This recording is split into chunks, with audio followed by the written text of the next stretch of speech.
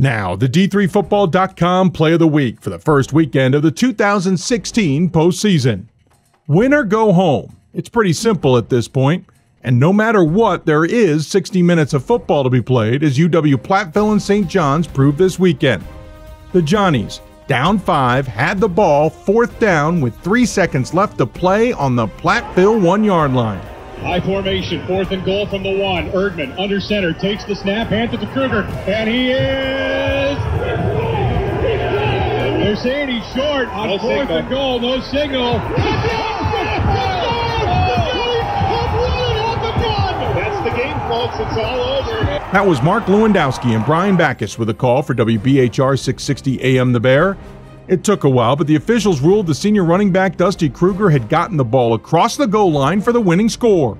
It ended a 14-play, 80-yard drive with no timeouts, capping a 12-point fourth quarter comeback at home for the Johnnies.